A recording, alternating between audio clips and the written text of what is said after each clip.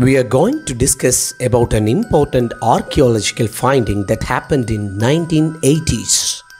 2000 years after death, a man's body is not rot and it's continuing the same. Science gave this man a name, Lindow man. The incident happened in the month of August in 1984. The unbelievable corpse was found by two working men of a bogland in Cheshire County near northwest England. If a man or any being dies, within hours that body will get rot. Unbearable stench is produced from it too. As time goes on, it will get more rot. We all know the science behind the decay of dead bodies. Here, we have got a dead body and it's almost 2000 years, but still it's not in a stage of decay. Scientists have conducted many studies in that body and the inferences were astonishing. Before death, the man went through brutal physical attacks. His body went through different kinds of tortures hours before the death. But this was not the cause of his death. He died of suffocation. But the shocking information was something else. We were able to understand the damage to this body that died 2000 years ago. Usually, it's very hard to identify the damages happened to a body even after 2 or 3 weeks of death. This is where Lindow man becomes the real mystery, because science were able to understand each and every damage happened to that body. Why it remains as an undecayed body and what is the principle behind it? Let's check it out. So, we will start its description from the base level. Yes, the soil from our earth. The amount of microorganisms found in 1 spoon of soil is very high in number. The number of microorganisms in 1 spoon will be more than the total human population of earth itself. It contains different types of bacteria, algae, fungus, protozoans and other microorganisms. Soil contains about 25% of the total biodiversity of the earth. It is due to the action of these microorganisms. When an organism dies, it is immediately decayed. We don't find the same microorganisms in every soil. It differs. If we take the case of grasslands are mostly infested with bacteria. On the other hand, large forests contain fungus. Therefore, the decay and decomposition of substance around the earth happens in different rate and different degrees. Plants or dead bodies once fell into the soil is immediately attacked by microbes, and as an after reaction of it, an enzyme is produced. Because of this enzyme, a chemical reaction happens there and we call it oxidation. Due to oxidation, molecules of higher organic matters are converted to small particles and higher energy is produced. In addition to energy, many nutrients such as carbon to reach the soil. This process is known as mineralization. The same microbes absorbs carbon and some other nutrients, but there are some molecules that can't be absorbed by microbes.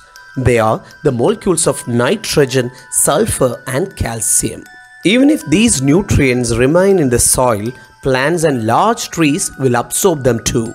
In areas with good humidity and rainfall, this types of materials decomposes very fast. On the other hand, if it is in a hot area, it will take time to decay and decompose.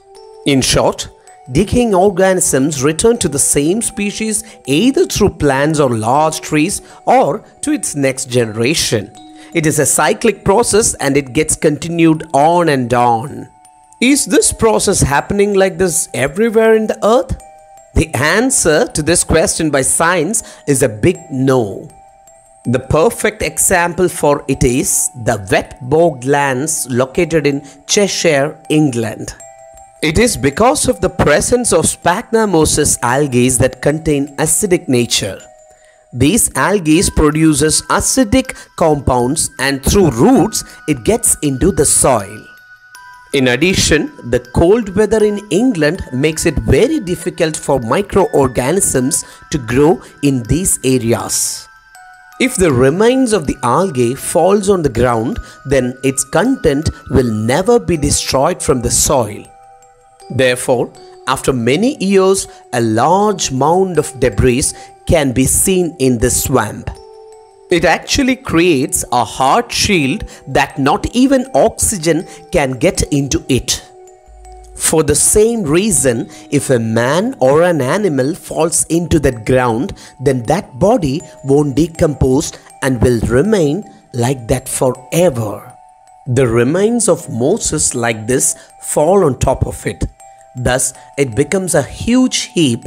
Even after so many years, it won't decay. And this happens because of the absence of microbes in this region. Naturally, a doubt will spark in your mind. It will be regarding the large number of microbes in our body. Why these microbes are not able to make our body subjected to decay? The reason behind this is also the presence of acidic compounds present in the soil. Because of the working of these compounds, the microbes are destroyed. This is what happened in the case of Lindow man's body too.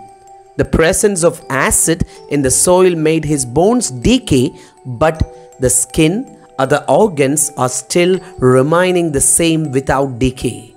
Through the scientific studies conducted in his body, we were able to know that this man was a very hard-working one. What's even more interesting is that inside his stomach, there still exists a half-digested piece of bread. Anyway, while examining his body, it is very evident that he went through a lot of brutal torture. It is doubtful whether he was sacrificed in the name of any religion. Through studies, science was able to detect an approximation of his age, which is around 25. His death may have occurred between 2 BC and 119 AD. His body is currently preserved in the British Museum. This is not the only body obtained from this region. In 1983, we got the body of Lindow women from the same place. Want to join us on our journey to the greatest mysteries and sensational discoveries? Then subscribe to Bright Keralite English and never miss any of our videos in the future. Remember to give our posters a thumbs up to show us that we keep you engaged with our content.